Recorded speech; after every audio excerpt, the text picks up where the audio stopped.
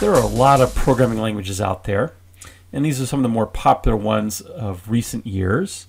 And you can look at lists on the internet in terms of what are the most popular language, what are the languages most in demand. You'll see a bunch of these, C++, C#, Java, Swift, Kotlin, JavaScript, HTML, CSS, SQL or SQL, PHP are all pretty high in demand. But a lot of lists recently have had Python at the very top or very near the top. So the question is, how is Python used? Because each of these languages have a specific use usually, or a niche that they fulfill, or a platform they work for. For example, Swift is used for creating iOS applications on the iPhone and iPad. Kotlin is used for creating Android mobile apps. Visual Basic is used a lot in smaller businesses. HTML and CSS, which is a scripting language rather than a programming language, is used for web development, as is JavaScript. Dart is used for cross-platform. And so these all have different uses. So what are the uses for Python? How is Python primarily used? Well, one of the popular uses of Python is in web development. We have what's often referred to as full stack development, which consists of developing the front end in the browser, and that's usually done with HTML, CSS, and JavaScript. But then there's a back end of data, which sits on a server somewhere. In a lot of web pages we look at, or even web applications, the presentation of that information is what we call dynamic web pages. So we might make a request for a certain amount of data. A web server generates that information and sends the result back to the browser as an HTML, CSS, JavaScript web page. Now that data might reside in things like MySQL or MySQL, Oracle, SQLite. But then there's a programming front end to those databases that does the querying and handles the request and sending the results. And Python is one of those programs that is often used now on the server side or the back end to collect that information and send it to the browser.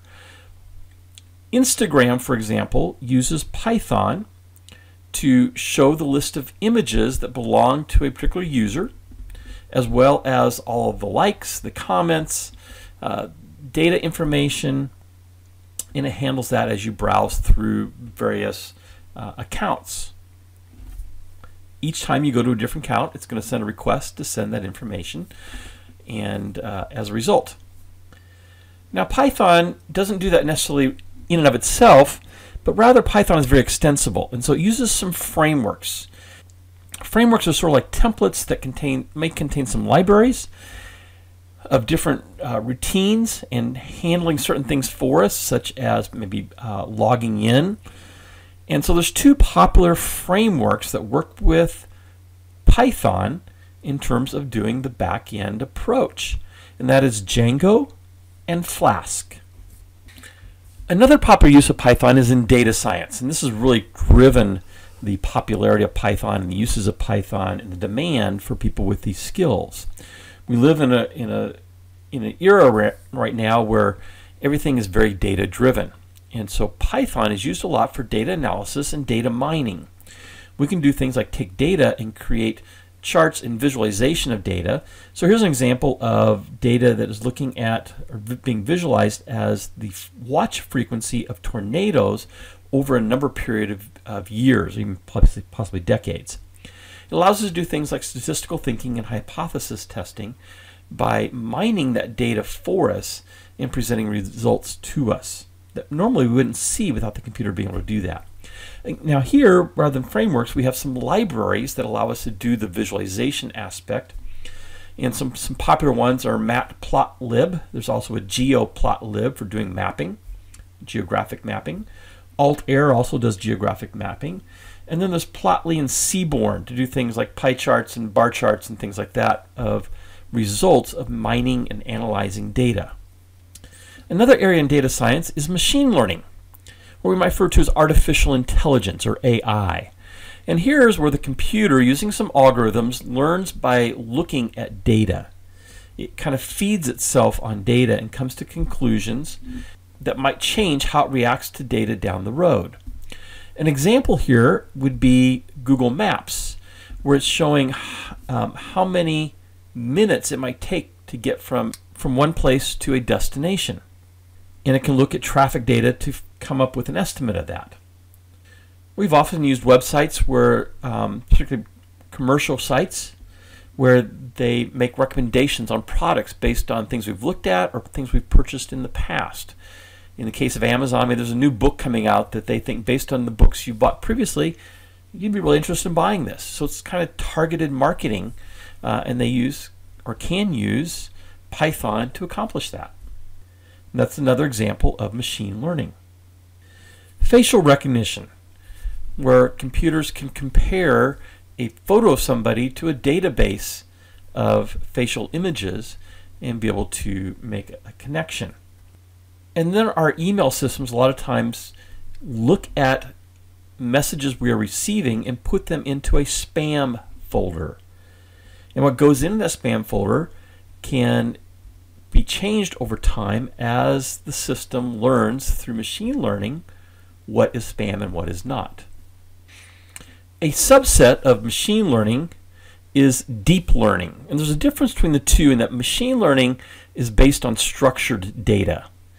Deep learning, however, uses various layers of neural networks that simulate how the human brain thinks, various layers of algorithms. One that's been in the news a lot lately is driverless cars, and driverless cars made possible through deep learning. A simpler use of the same concept is robotic vacuums. And some of the newer vacuums on the market use deep learning to examine where your furniture is and where other objects are and to map out the floor that it needs to vacuum. Doctors can use deep learning for triaging patients or diagnosing patients. And then applications like Siri on the iPhone and Alexa on the Android use deep learning in terms of making suggestions and answering questions. Another growing area is cybersecurity.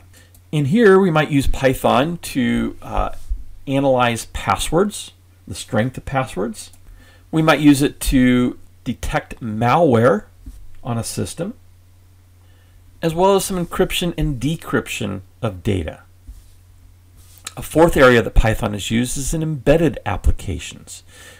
IoT stands for Internet of Things, and it's the idea that objects can have embedded chips in them that communicate with other objects.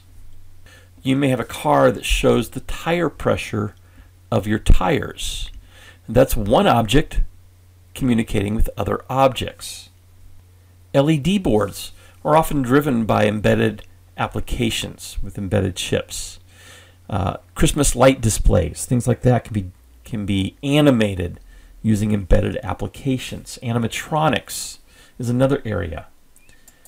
And you may have seen the ad for Samsung that has a refrigerator that has a display on it and actually can communicate to your cell phone of needs for your grocery list. Smart homes is another embedded application use of Python where you can control your thermostat or your lights via your smartphone. Then there are a few other areas. We can create desktop GUI applications, and we'll do that at the end of this course. We'll use a library called tkinter to create a graphical user interface for a desktop app. We'll start out just creating desktop apps that are console-based or text-based. You can do gaming using a library called Pygame. Most gaming, though, is probably done with Unity and C# as far as smaller industry games and individual games, indie games. And then the hobbyist. And a big one here is using the Raspberry Pi, very tiny, cheap computer to do things like control security cameras or control LED boards. Sometimes those LED boards are also controlled by a subset of Python called MicroPython. So there's lots of uses for Python, and some of these are really major these days, particularly the data science and the cybersecurity and the IoT, and those have really driven the need for people with Python skills, and they pay extremely well. In the next video, we'll look at why should you learn Python. And what are the advantages of Python over other languages?